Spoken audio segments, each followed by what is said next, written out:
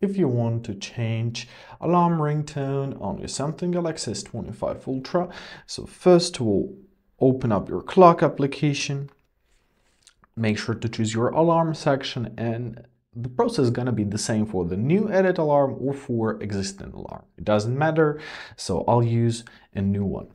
Now, choose your alarm sound right here. So you have two choices. Actually three choices. Use Bixby alarm. It will read out the current time and weather forecast or music at the alarm rings. Spotify. So you can tap on it. You will have to log into your Spotify, and there you can choose a favorite song to use as your alarm, or you can press ringtone. So first of all, you can choose between a preset alarm sounds.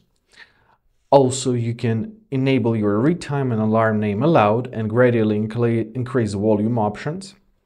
And here you can control this gradually increase volume. Or you can press on plus and you can set up a custom song which you have on your phone. So tap on it and basically that's it. Now when we're gonna activate this alarm, let's press save.